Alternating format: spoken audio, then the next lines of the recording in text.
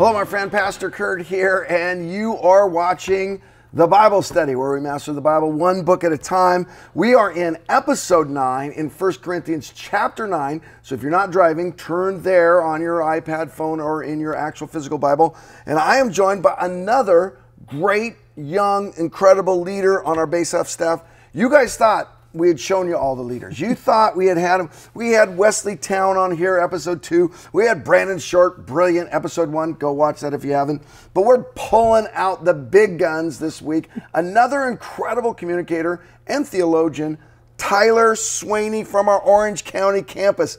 Brother Swaney, welcome. That's quite the intro, Curt, but thank you. It's good to be here, you guys. I'm just hiding on the other side of the state now, but it is fun. This is an honor to be here today. We're going to get after it. 1 Corinthians chapter 9. This is Swaney's Bible. You like that? That's a theologian's Bible. That's because I'm traveling and I'm embarrassed.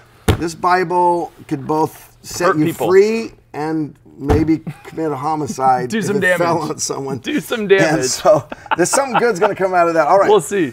We'll see. Let's get right to it. We're in chapter 9, like I said. We're going to go verses 1 through 18. If you would like to hear the rest of chapter 9, you got to join us on a weekend at Bayside where we're going to take the rest of the verses and we'll teach those on a weekend. Without any further ado, set up the context for us, would you, Brother Swaney? Absolutely. A little bit of context for chapter 9. If you've been following along with us, you know how this runs. If it's your first time here, this is great. I'm just going to kind of set chapter 9 in the larger context of a 16-chapter letter, right? So you have 1 Corinthians, and one of Paul's biggest things in writing this letter to this church, which actually existed less than 2,000 years ago, and it's still a city here today in the Mediterranean region, Paul is trying to unify a very divided people. Sound familiar? Paul is trying to bring unity amongst a group of a very divisive church, because for a plethora of reasons. And he gets into it starting in chapter 1. And like Pastor Curt just said, if you didn't get what that was, go back and watch that episode. And in the rest of the chapters, he brings up these different issues that the people within the church themselves are divided over. They're facing amongst themselves. But what's so interesting in chapter 9 is he actually uses himself as a personal example. So if you're going to zoom in a little bit more, within the 16-chapter book, you get chapters 8, 9, and 10. Okay, chapters 8, 9, and 10 are really talking about the idea of food sacrifice to idols, which was a contentious topic, because let's just agree, right? If you are hearing about this guy, Jesus, that isn't just a guy. In fact, you believe, or you are being taught by this guy, Paul, and Barnabas, and Priscilla, and Aquila, and other leaders in the early church, that Jesus from this know-nothing podunk town of Nazareth is actually the Son of God. He is deity, and he is where we receive salvation and will live with God forever in heaven. That's a news blaster. I mean, that's a big pill to swallow. So these early church members are trying to digest a lot of news all at one time. So of course there's different issues, and one of them is food sacrifice to idols. So Paul hits it head on in chapter 8, which was the episode right before this, and he's going, look, if it messes with your head, don't touch it. If you don't feel good about it, you don't got to do it. If you feel at peace about it, that's great, unless you're causing a brother or sister to stumble. Because if you do, you in fact are sinning, not just against them, and he says this at the end of chapter 8, but against Jesus Christ himself. Then starts verse 1 of chapter 9. And here we see a very raw, real, personal side of the Apostle Paul, where he starts out saying, am I not free? Am I not an apostle? Do I not have the rights of an apostle? You get this real side of Paul, and he uses himself as an example to say, look, sure, we may have rights in life, but it doesn't mean that it's right to cash them in. Just because I can do something doesn't mean I should do something. Chapter 9. Perfect. As Tyler says, he starts off with this great declaration, am I not free? And why do we do the context? Why is it important to listen to what Tyler just said? You cannot get chapter 9 without understanding chapter 8. In fact, that chapter heading that's in there between 8 and 9, that was put in by an editor later on. That's not inspired scripture. So an editor said, hey, I want to help people find this when their pastor's teaching on this. We'll put a chapter 8 here, we'll put a chapter 9 here. But honestly, what you really should do is read the whole of chapter 8 and then realize what he's saying is, I'm going to illustrate the principle Tyler just taught us about. You can't take your rights and use them in a way that hurts other people. And then he says, for instance, am I not free? Am I not an apostle? Have I not seen Jesus our Lord? Are you not the result of my work in the Lord? Okay, let's stop right there. Okay, he's saying a couple things here. He's saying, number one, I am equal to the 12, and the 12 have agreed with me, and I am an apostle. We're going to teach on that right after I got through the verse by verse. Brother Swaney's going to come back and he's going to tell us what that is. But bottom line is there's basically the gift of an apostle. That's what I call apostle, small a. And there is the person of the apostle. That's the apostle, capital A. And he says here, listen, if you're going to be an apostle, capital A, you need a couple qualities. Number one, you need to actually know Jesus personally. Paul met Jesus on the road to Damascus. Then you need to be able to work miracles. What is the miracle that the Apostle Paul works? The miracle is the Corinthian church. He's saying, no one thought you could exist. You're the most debauched, affluent, wealthy, unreachable, un-Jewish place in the world, and yet the gospel worked among you. And guess what? Do you remember who planted you? It was me, the Apostle Paul. Have I not seen Jesus our Lord? Are you not the result of my work in the Lord? Even though I may not be apostle to others, he's admitting there is some distinction between him and the Apostle Paul, or the other apostles, Peter and John, and some lack of credibility there. He says, surely I am to you. You need to be convinced based on the miracles you've seen me do and based on the fact that you know my story. For you are the seal of my apostleship. In other words, you're the evidence. The miracle of what happened in Corinth is the evidence that I truly am a capital A apostle. All right, let's go back to this thought. Here's the big thought. And you got to get this. Some people will teach this chapter and they go, oh, it's about finances. Yeah. Some people teach the chapter and go, oh, it's about church finances. Yeah. It's not actually. You can derive some good information about church finances. You can derive some good information about how ministers should be compensated here. But the big thing you have to understand was what Tyler already told you. He's using this as an example, and it's a particularly potent example for the Corinthians. And I'm going to explain that why. And here's the point. Just get this in your head. Having a right doesn't mean you should use the right. Having a right doesn't mean you should use the right. So Paul's going to say, I had this right and I didn't use it. As an example, how mature spiritual people approach disunity and when there is actually care and concern for one another. I had a right, but I didn't use it. Okay, verse 3. This is my defense to those who sit in judgment on me. Don't we have the right to food and drink? Let me stop right there. All of these questions throughout the whole chapter are rhetorical. So the answer is yes to all of them. So in your mind, whenever you ask a question, just answer yes. Rhetorical questions are a brilliant device. He's using them here. He's not actually asking the question. They're all yes. Okay.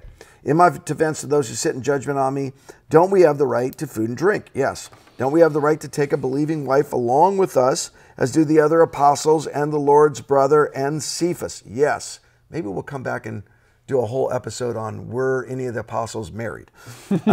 Or is it only I and Barnabas who lack the right to not work for a living? Well, that answer is no, but it's a yes in the opposite.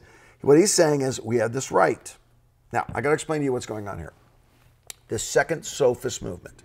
What these are is powerful Greek orators who were the celebrities of Greek culture. We've talked about this on past episodes and on the weekend. They were the football stars, they were the basketball stars, they were the Hollywood stars of the Greek culture.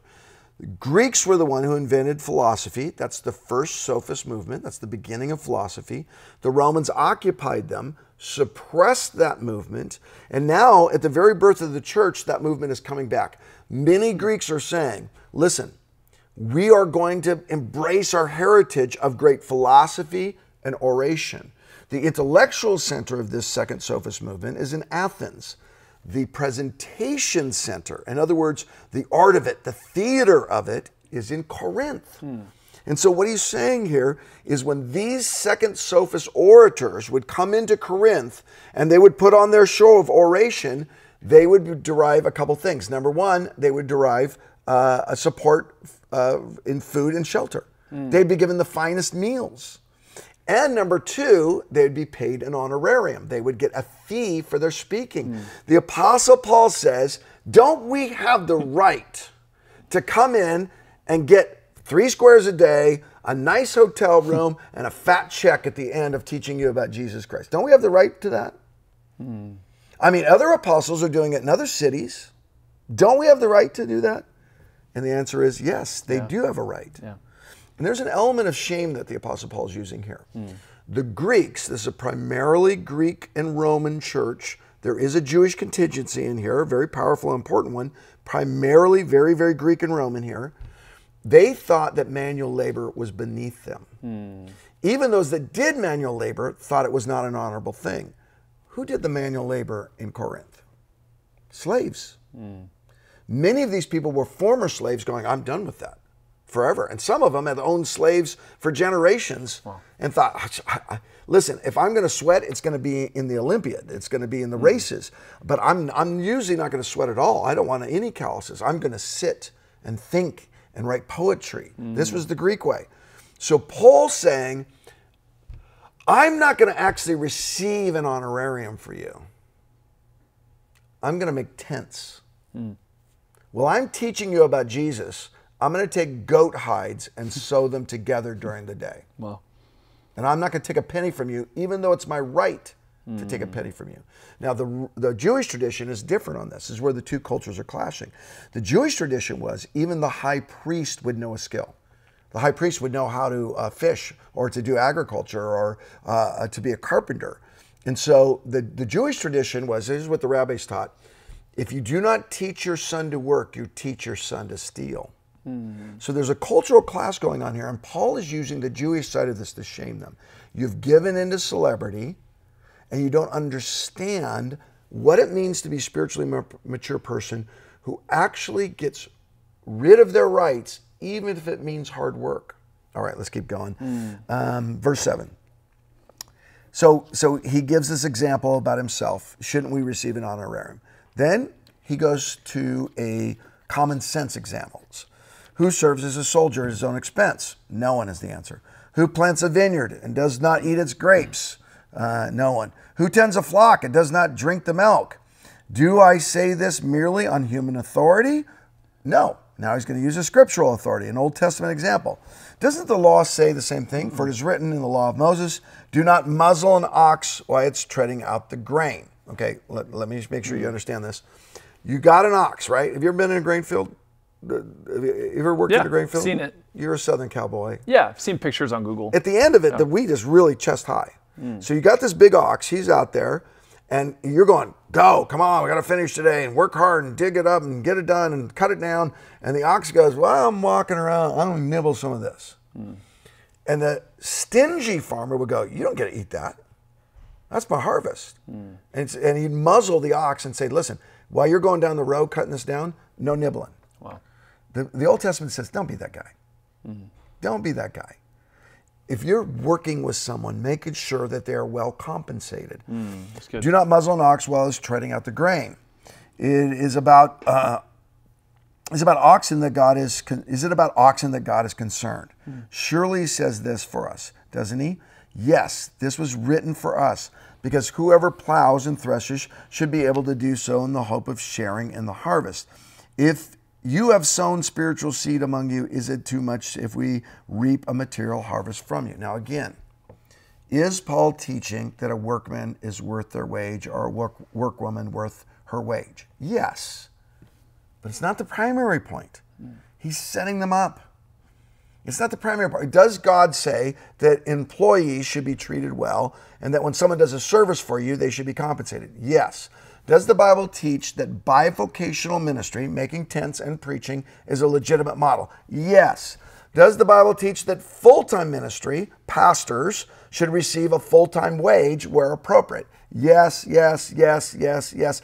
Don't let people get you on a side controversy here saying tent making is the only way to do it and full-time is the only way to do it. It's not the point. Good. Both are affirmed in this passage, but it's not the point. He's setting them up. Verse 12. If others have this right of support from you, shouldn't we have it all the more? He's not making the point, why aren't you giving us money? He's setting them up. Are you ready for the setup? Here's where the punchline comes in. But we did not use this right. That's the point of the passage. Yeah. Finance is good. Learn something about finances. He's saying, I had every right to grow rich among you. And you're affluent, you could have afforded me, and I'm a better orator than all those sophists, and I came with a better message than them. And not only that, I didn't just talk and teach. I laid hands on people, and demons came out, and they got healed, and they got transformed, and slaves got free, and former slaves got free, and women got educated, and a powerful supernatural thing called the church happened, and it was my team that did it, and I didn't ask for a cent. Why didn't he ask for a cent? The credibility of the gospel was more important than his rights. Is the credibility of the gospel the most important thing in your life? Or your religious liberty? Or whether or not you're respected in your marriage? Or whether or not your kids listen to you? Or whether or not you got the right title or position in your organization? Maybe even in your church organization. Paul said, listen, I'm done with all that title stuff. I had all the titles. Jew among Jew, scholar among scholars, zealot among zealots. I'm done with the titles. I got one question. What will advance the kingdom of God? If going back to my childhood, now Paul comes from a rich family, think about this. He actually didn't make a whole lot of tents as a kid. He commanded, and his father commanded, and his brothers most likely commanded the workers that made the tents. He knew how to do it.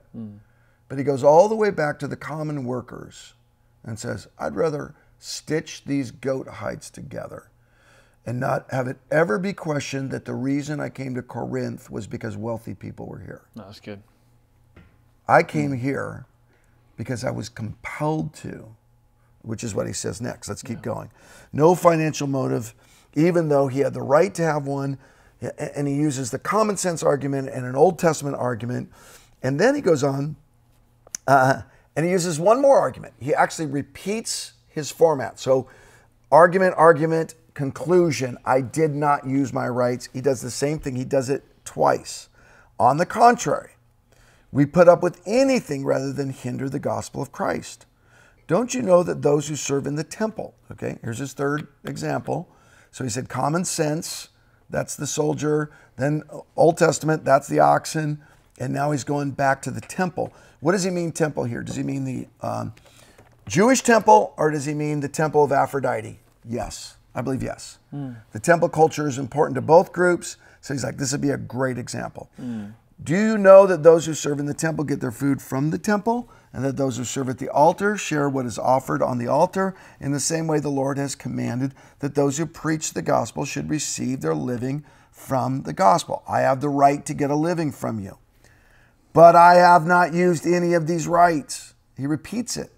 You've heard me say this before, but whenever something's repeated in the Bible, it's the exclamation point. Yeah. Yep. It's the angry face emoji. It's the fire emoji. It's the hand clapping emoji. There is no periods or explanation points grammatically in Greek. There's no spaces even. He's repeating to tell you this is the important thing. But I have not used any of these rights. And I am not writing this in the hope that you will do such things for me. I'm not asking for a paycheck. Don't get mistaken. For I would rather die than allow anyone to deprive me of this boast. For when I preach the gospel, I cannot boast, since I am compelled to preach. In other words, you may question my apostleship. You may have listened to people that question my apostleship, but I'm just telling, let's compare bank accounts. One of us is doing it for the right reason, and some of us are not. I did not do it for money. Then why did he do it? Why did he do it? Woe to me if I do not preach the gospel. If I preach voluntarily, I have a reward. If not voluntarily, I am simply discharging the trust committed to me. What then is my reward? Just this, that in preaching the gospel, I may offer it free of charge, and so not make full use of my rights as a preacher of the gospel. Let me simplify it. He's saying, so I can be like Jesus, who do not grasp at the right to stay in heaven, Philippians 2 says, in his title and rank as God supreme, but instead became fully human, and not just a human, a servant, not just a servant, but a perfect servant unto death, and not just any ordinary death, but the death on the cross. Paul's saying, my boast is this. I'm doing it the Jesus way. The giving up of rights for powerful transformation. Here's what Paul's saying. I'd rather be compared to Jesus than have my rights. Mm-hmm. I'd rather people go, hey, he's just like Jesus, than have all of my rights. Mm. Now, I want to make something really clear here. I'm talking about an individual. This is really talking about leadership here and setting an example. I'm not talking about classes of people. I'm not saying that all women, for instance, should say, I'm not worried about rights. Or that all African American people say, I'm not worried about rights. Mm. There's difference in saying the class of people actually needs to be something the church is concerned about, as opposed to you. Mm. When I'm saying this, I'm not thinking about you. I got to think about me. That's good. What rights am I laying down so the gospel can further? Mm. It doesn't mean that we shouldn't talk about any rights for anyone. Here's the bottom line. If you want to know what chapter 19 is saying, I'll put it in the most pithy statement of all, and then we'll get into some good theology and doctrine here. Listen to me. I have your best interests at heart, and my motives are pure because I'm doing it just like Jesus. Mm. That's what Paul's saying. He's saying on these minor issues, head coverings and meat sacrifice to idols, quit degrading and taking credibility out of the church. Listen to me. I did this among you, and you saw me do it. Be like Jesus. Rescind your rights for the sake of your brothers and sisters, and be compelled to preach for the pure motive of seeing God change lives. All right, there we have verse 19, a powerful example from the Apostle Paul for us. Yeah.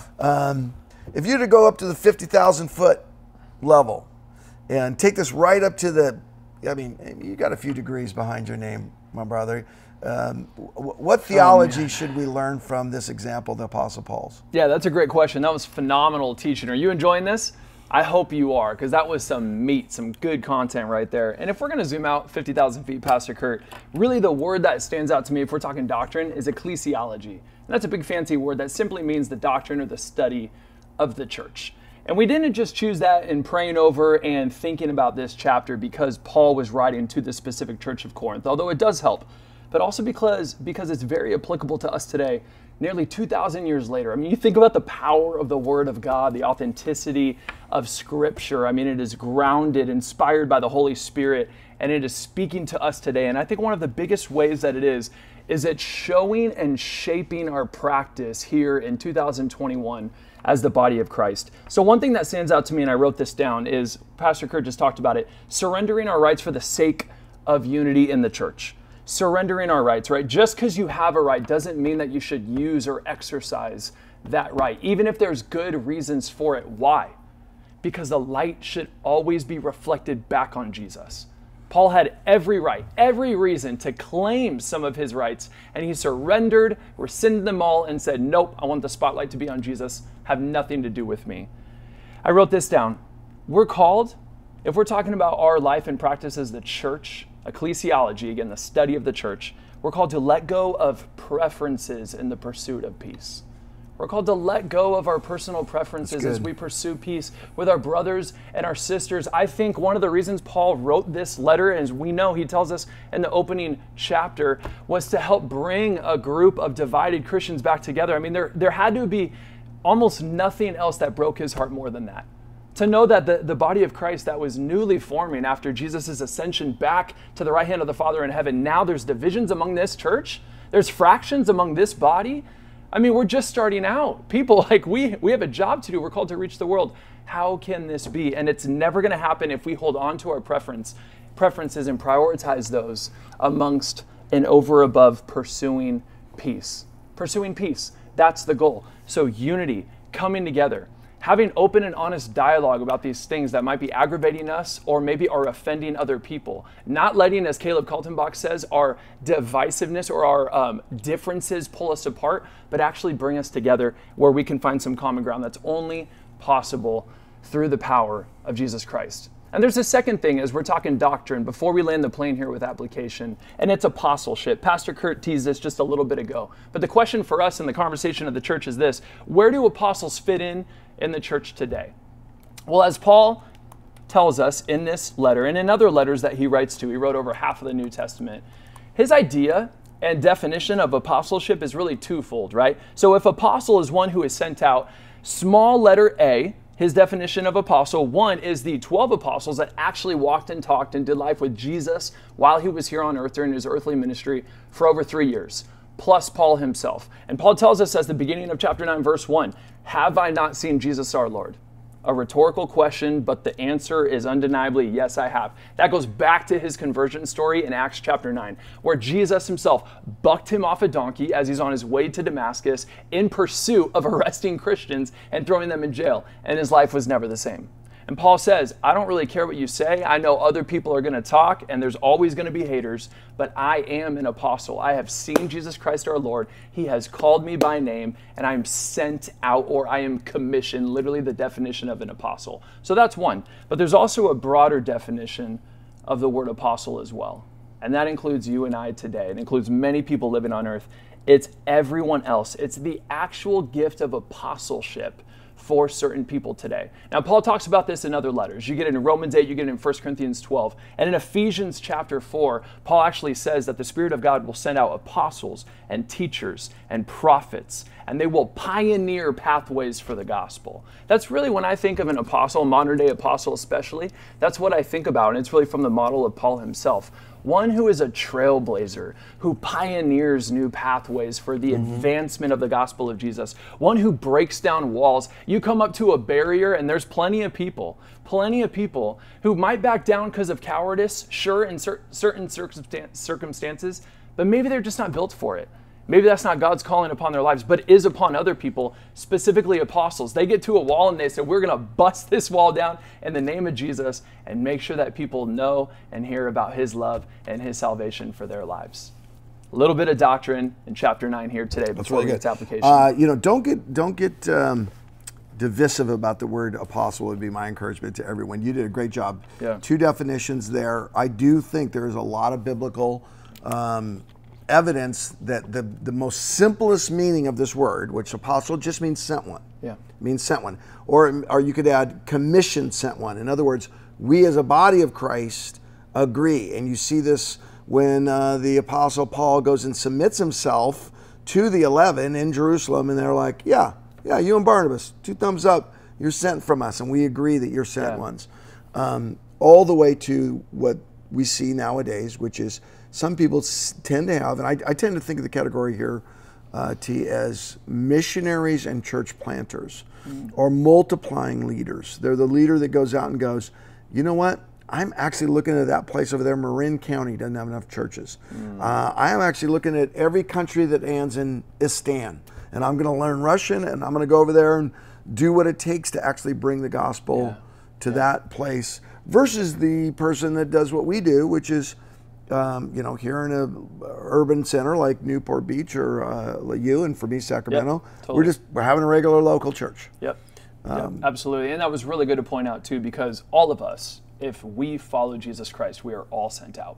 Yeah. Every single one of us. There is an apostolic sense to all of us, especially in the missional age. Okay, 100%. Let's try to get this really practical, because you're teaching about the church. And you teach, what I love about what you said about it, the church, is that it's a counterintuitive thing where we all are surrendering our rights in an organization. That's we surrender our rights for the better good of Christ and each other. But that didn't always happen. No. I mean, it's so funny. This is so main and plain to how the Bible sets up the church. Yeah. And yet, the music is too loud. Yeah. Music's not loud enough. Sermon was too long. Sermon's not long enough. 100%. They didn't like what they did in the 3rd grader room. They should be having memorization of those Bible verses in 3rd grade room. And it seems like we've forgotten this, and it's all about my way or the highway. Yeah. And instead of this sense of surrendering our preference, I love that word preference you use. Instead of surrendering our preference, we're Siskel and Ebert.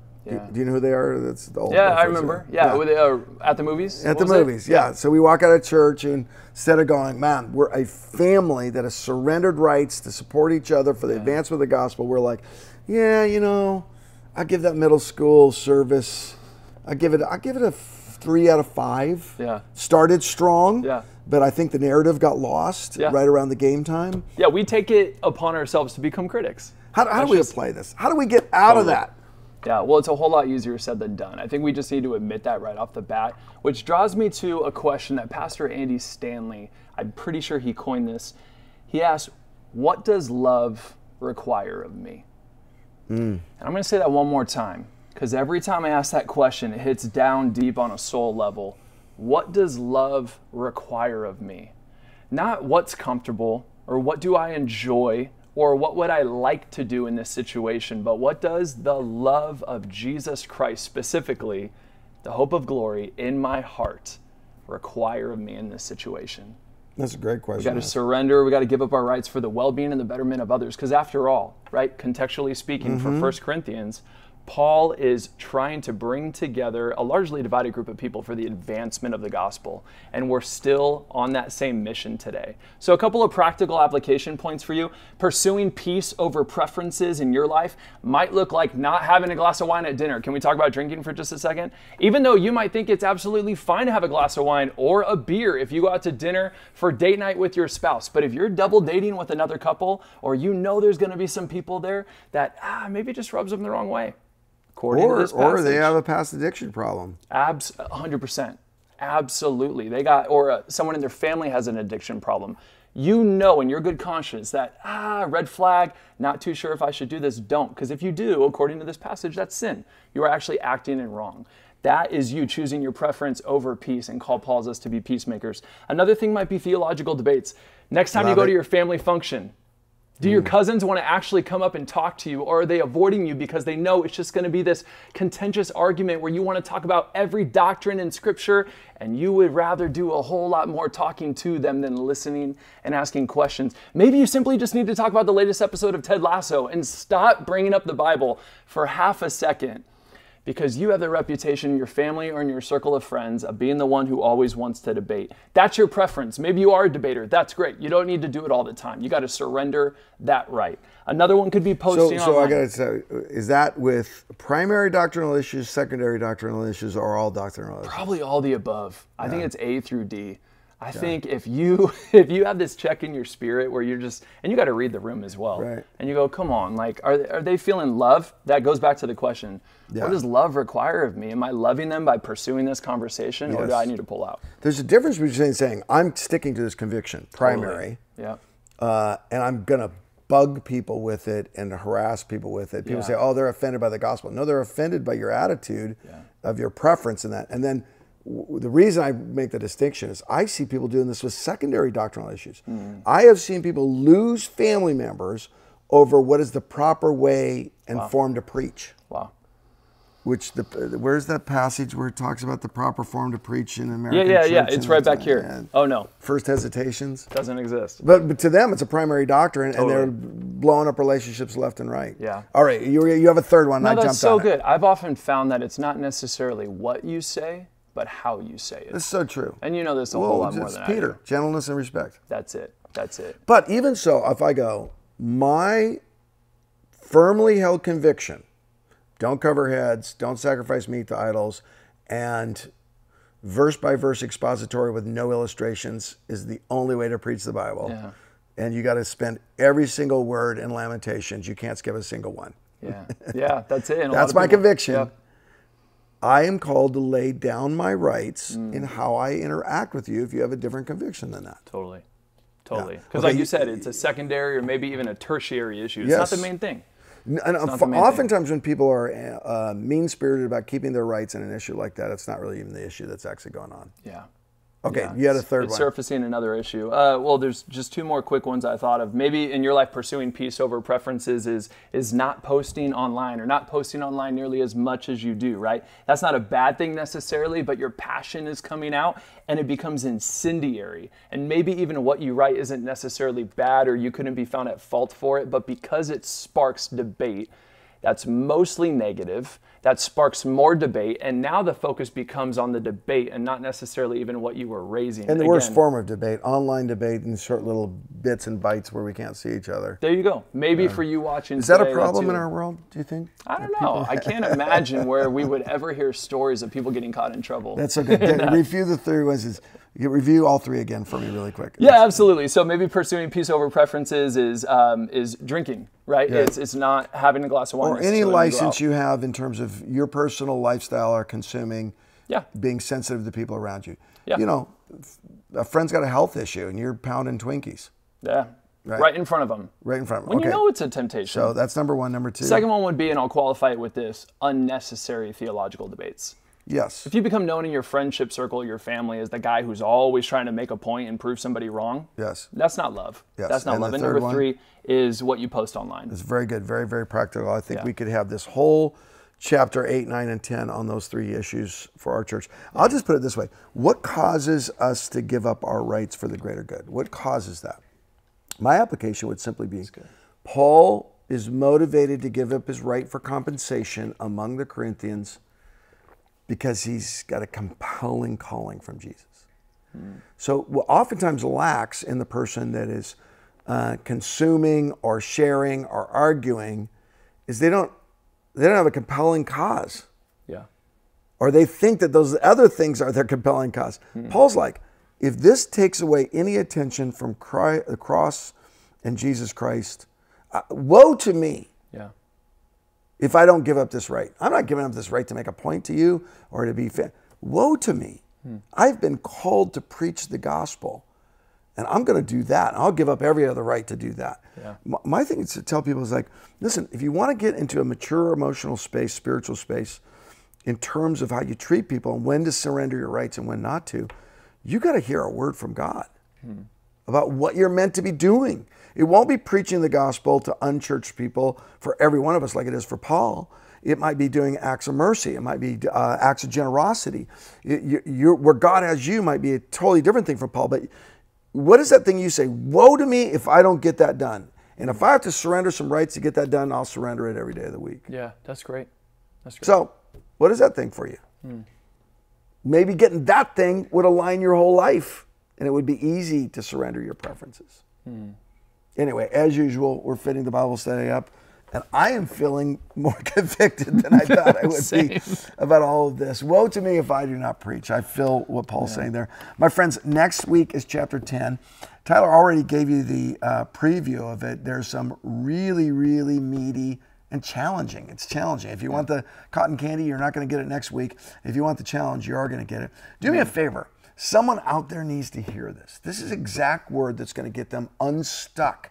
It's a little bit more of a challenging word, but those challenging words often are the ones that produce the breakthrough. So I want to encourage you, would you subscribe? Go to the YouTube channel, Bayside Church, subscribe right there. Leave a comment, leave a like, share the link, and make sure someone hears about the Bible study where we're mastering the Bible one book at a time. Thanks for joining. We'll see you next episode.